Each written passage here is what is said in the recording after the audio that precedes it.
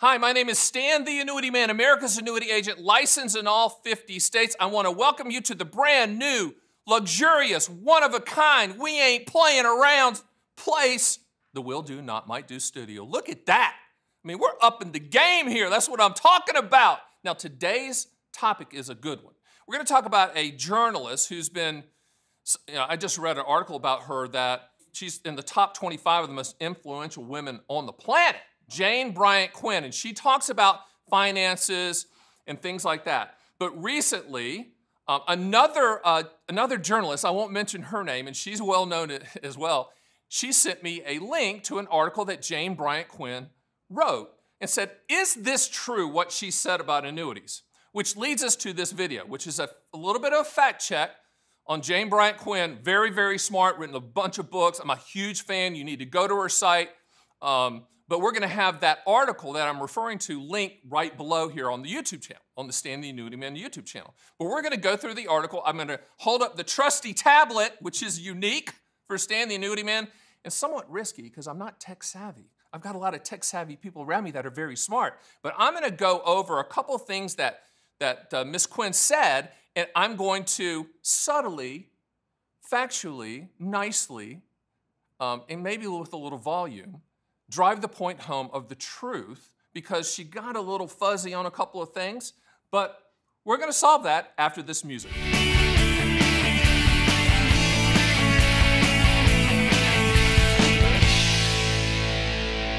Okay, so we're back, and I'm talking about Bryant Quinn's recent article that another journalist sent to me, and we're going to fact check a couple things. In the article, it's kind of an interview article, so they interviewed her, and the journalist interviewing her said, what is the sucker factor when buying an immediate annuity?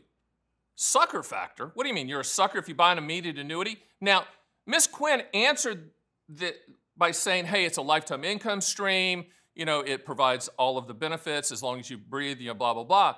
But what she did not do was the most important thing, is to tell people and remind people and show people that when you buy an immediate annuity or deferred income annuity or QLIC, whatever lifetime income product or type for annuities, it's a transfer risk. They're going to pay, the annuity company, as long as you live, as long as you're breathing. If there's a medical miracle, they're on the hook to pay. There's no ROI until you die. That's what I tell people. People say, what's the ROI on an immediate annuity, Stan the Annuity Man, America's annuity agent? I don't know that until you die. Tell me when you're going to die, I'll give it to you to the penny. But what Ms. Quinn did was not drill down on the most important thing, which is we can structure the policy so that 100% of any unused money goes to your listed beneficiaries, and the evil annuity company doesn't keep a penny even though they're on the hook to pay. That's the biggest misconception I get. I get calls every week, from Chester. Hey, Stan, I'm thinking about a immediate annuity, but, if I die, I don't want the annuity company to keep the money, so I probably won't buy one. Well, Chester, what you just described and what Ms. Quinn was talking about was a life-only immediate annuity. Life-only is the highest payout. Why? Because you're shouldering some of the risk, and if your Learjet hits the mountain, money goes poof. But that's only one of about 40 ways to structure it.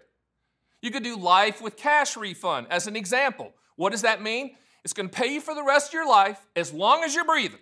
If it's joint life with your spouse or partner, as long as either one of you breathing. If one of you dies, it's going to continue with the income stream uninterrupted and unchanged for your spouse or partner as long as they're breathing. But the cash refund, so life with cash refund, what does the cash refund mean?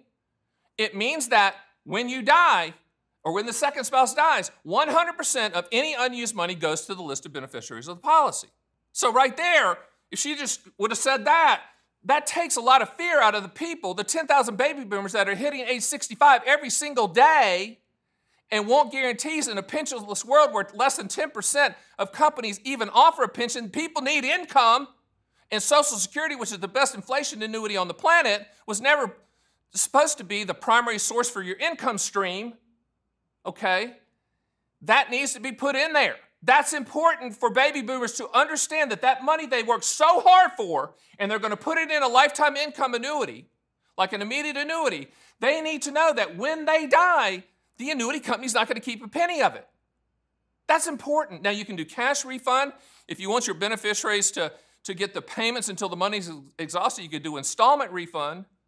but understand that the evil annuity company doesn't have to keep a penny. That's your decision. That's why we need to talk. Book a call with me on the homepage of theannuityman.com, 30-minute call, and we'll run customized quotes for you. And if you say, Stan, we want that money to go to someone in our family, then fantastic. We'll set it up that way. So here's the next question that the journalist asked Jane Bryant Quinn. To what extent are financial advisors recommending immediate annuities? She had a pretty good answer here. They're starting to recommend them, but here's the reason they don't recommend them. Is because immediate annuities, deferred income annuities, qualified longevity annuity contracts, those type of lifetime income stream annuities, you can't attach a fee to them. And if you do, you shouldn't as an advisor. And if some advisor is doing that to you, they shouldn't, okay? It's a transfer of risk. I mean, it's locked in, period. It's a pension.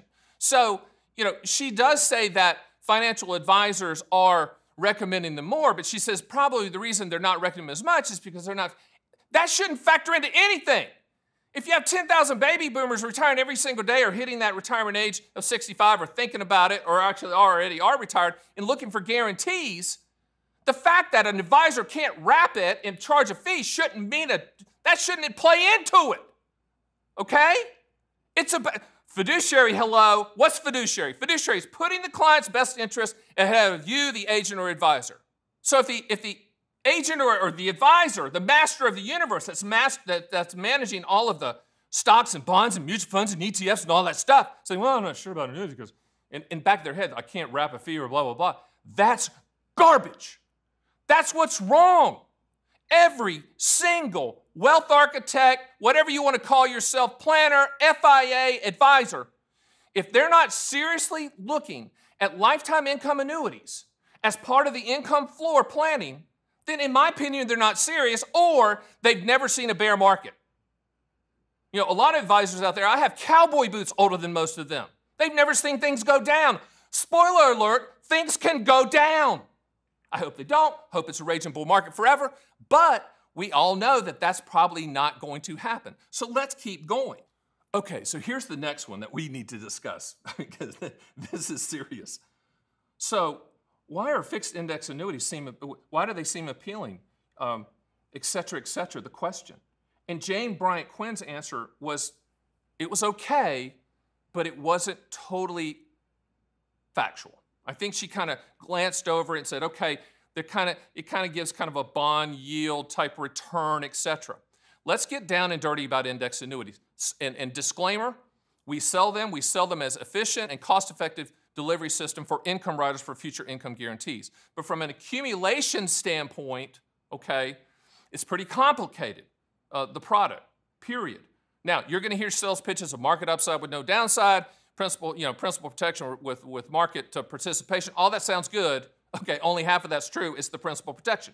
Index annuities are fixed annuities. They're not securities. They're life insurance products that are issued at the state level. Nothing wrong with that, okay? But you cannot, in here she's talking about you're going to get a little bit better than a bond fund, or they're designed for that. That's a little bit of a push. The other thing that she said in here, they're very expensive. They're expensive fixed index annuities. If you don't put an income rider on a fixed index annuity, there's no fees, no annual fees on a fixed index annuity if you don't attach an income rider. So that's not true. Now, expensive to her might mean the limitations on the upsides, the caps, the spreads, the participation rates, whatever. But you can't say they're expensive because they're not. They have no annual fees unless you attach an income rider. Period. End of story. But what she should have said is index annuities were designed in 1995, put on the planet then to compete with normal CD returns. In this case, MYGA-type returns. MYGAs are the annuity industry version of a CD. That's what they're put on the planet to do. Period. They're transfer of risk products.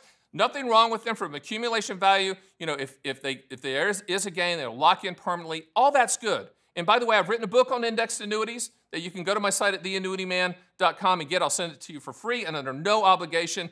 And I'm going to send Ms. Jane Bryant Quinn one as well because people are mixing up what index annuities actually do, are, and were designed to do. Okay, now, do index annuities sometimes get a pretty good return 1 or 2 years out of but the blended return is a CD MIGA type return. I know that's not what you're hearing at the Bad Chicken Dinner seminar, but this didn't help any when she said that. Okay, so let's do one more question. You know, if you keep going. Again, this article is going to be linked here on Stan the Annuity Man YouTube channel if you want to read it yourself. And I hope, Jane, hope you're watching because, hey, all in all, it's a pretty good article. I just need to tweak a few things factually. But here's one. With interest rates so low, Ms. Quinn, is now actually a good time to buy an immediate annuity. Ah!